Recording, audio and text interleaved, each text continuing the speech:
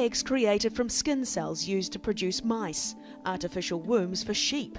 The science of reproduction is advancing, offering up new possibilities for humans in the future. Are we on the verge of a new chapter of the reproduction revolution? And could breakthroughs change our human code of ethics?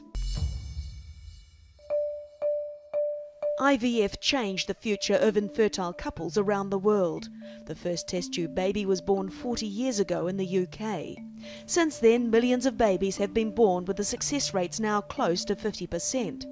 But is the world now at the precipice of human reproduction without the need for eggs, sperm, or a real womb? In 2017, research by Japanese scientists led to the birth of live mouse pups using eggs made from adult skin cells. Last year, lambs were successfully grown in an artificial womb.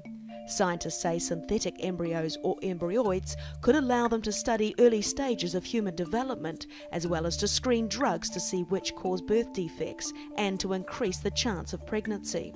I think it's extremely exciting because actually it provides opportunity not to have to use so many mouse or human embryos for research, because we will be able to mimic this particular stage of our own development. Despite the excitement, there is caution around developments. 3 years ago, scientists accidentally discovered that stem cells can be enticed to assemble themselves into structures resembling human embryos.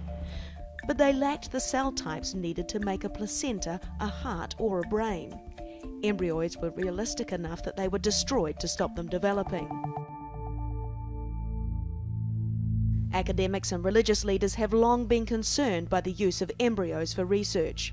Ethically, the rules that the Catholic Church promotes are really very simple, that all research should be respectful of human life and respectful for human individuals, so no one should be killed in the process of doing medical research. As new discoveries are made, scientists think new ethical measuring sticks will be needed. Currently, the 14-day rule doesn't allow embryoids to be studied beyond 2 weeks. Même si je considère que l'embryon est une personne, ça n'est pas un argument pour ne pas faire de recherche, vu que l'on fait de la recherche à tous les âges de la personne humaine, c'est même la base de la recherche médicale. The potential for artificial embryos to create parentless and genetically engineered humanity opens up the possibility of future abuses. At the moment, science doesn't have the tools to take the parents out of the equation.